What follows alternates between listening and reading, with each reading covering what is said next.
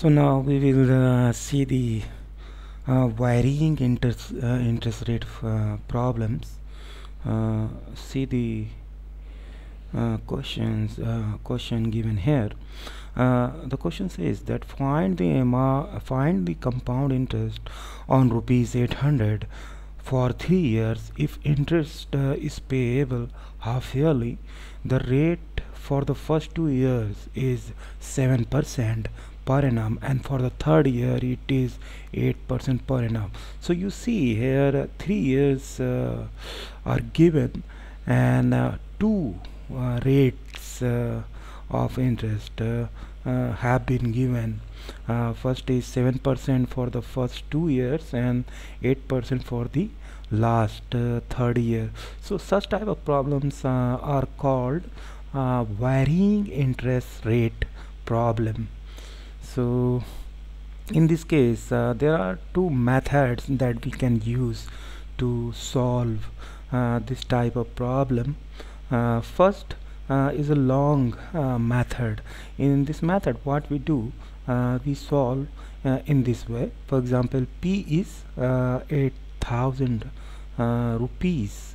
It is 8,000 rupees, and T is 2 years. We will firstly take only 2 years because we are going to solve for the first 2 years, and the rate percent is 7%. So 7% is 0.07. Since it is the frequency of compounding here is half yearly, this means we have to convert this annual rate of interest into semi-annual interest rate. So now it becomes 0.035. So this is the formula for compound interest. We write the values. P is 8,000. 1 rate percent we have already calculated that it is 0.035. so we add this percent to 1, so it becomes 1.035. so since T is 2 and the frequency of compounding is 2, this means we have to multiply this T, that is 2, by 2, so it gives 4. So now it is this now the T is 4. 2 into 2 is 4.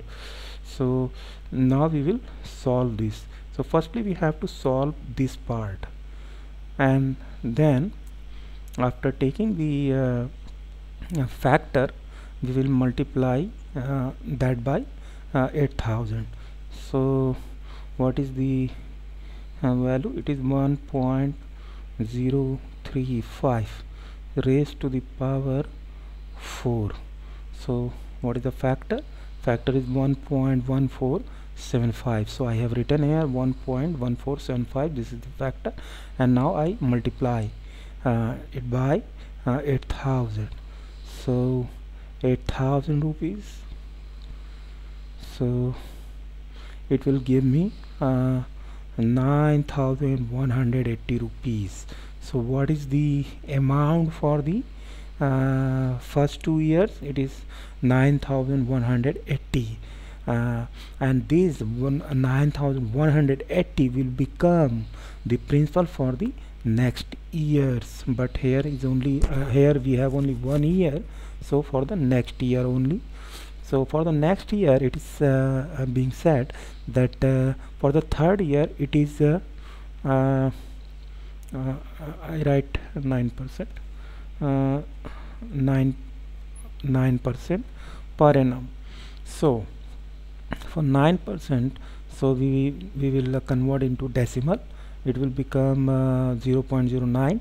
Since it is half yearly, that's why I have to divide it by 2 in order to convert the annual interest rate into semi-annual interest rate. So this is 0.045.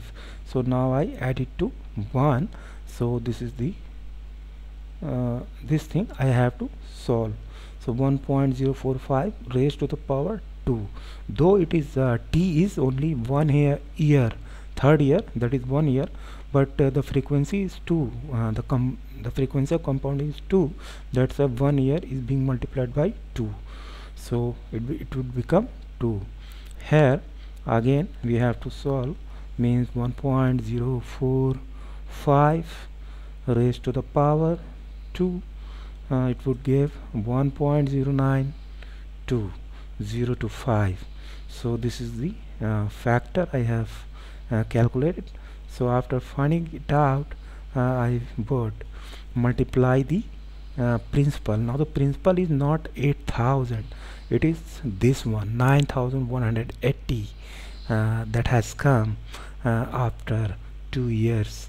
So 9,180 will be multiplied by the factor. It would give 10,000 rupees, 10,024.79. so I have written this thing here. But what is being asked? It is being asked that find the compound interest. So we know that CI is equal to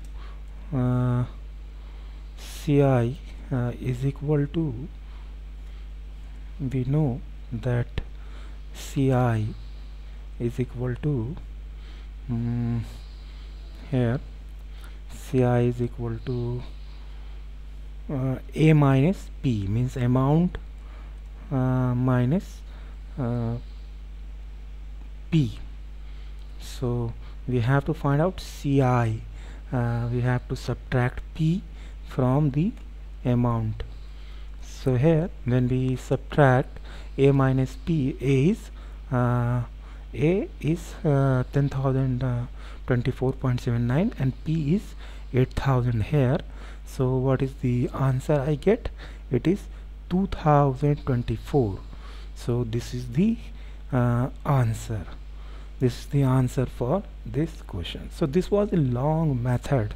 So I told you that these problems are called varying interest rate problem. So there is a shortcut also for this type of problem. So you see here, this is the shortcut method.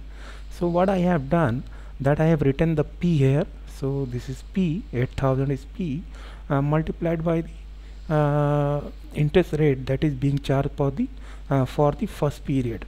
So what is the interest rate? It is 7% annual, but 0.035 semi-annual. So this is the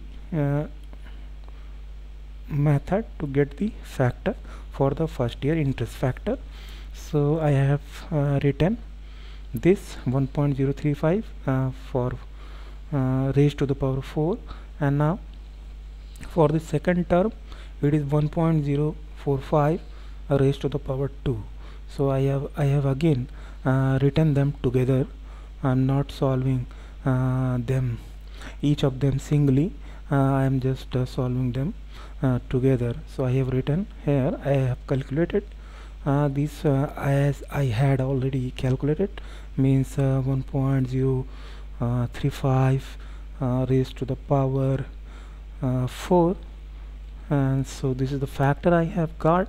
So 1.1475, this is the factor here, and then for this also what we do, that 1.045 as we had done in the previous slide, so raised to the power 2.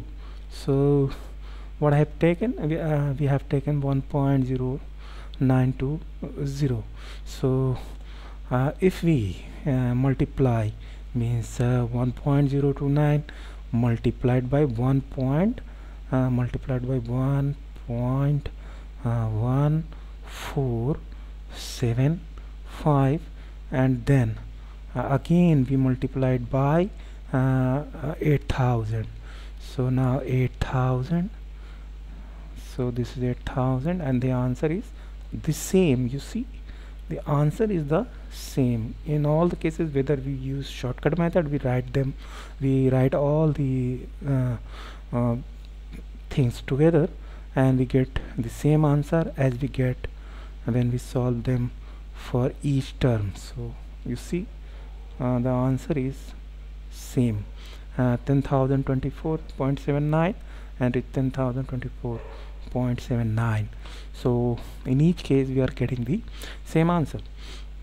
Second thing that is very important, that the conversion period might change in the next term. For example, instead of semi-annual, we might be having quarterly quarterly frequency, means the conversion period is 4. So it doesn't matter you use 4, 12, whatever, but you have to change the you have to convert the annual interest rate into that frequency, and even then in that case you can solve and write them together. You can write them together and solve. So it does not change the method. You can use shortcut method as well in this case, even if the frequency is changed in the next term. For example, here are two terms. Might be it might be written here that in the third year it is 9% per annum payable, or the conversion compounded quarterly. So compounded quarterly. So here in the second term it is quarterly, in the first term it is half yearly. So but the only thing that you have to do is to change the frequency in the next term if it is quarterly. That's it. So nothing very difficult here. So I think you have understood how to solve the problems on varying interest rate. Varying interest means the interest rate change for the different terms, even if the total first the total is given and then different terms are given. For example, it is 4 years. For first 2 years it is 7%.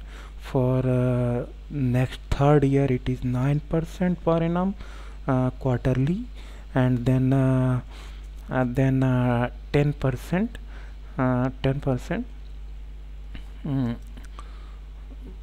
per annum, but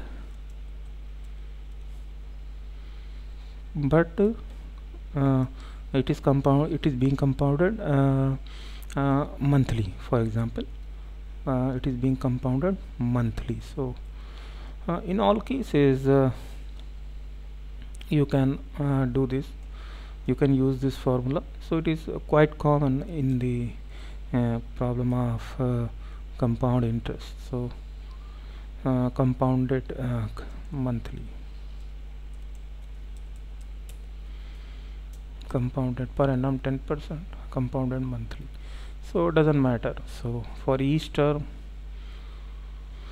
you have to change only one thing, that is the you have to change the annual percent and also the T. For example, if it is 4 times in a year, then you have to change 4 times. Now this is 4.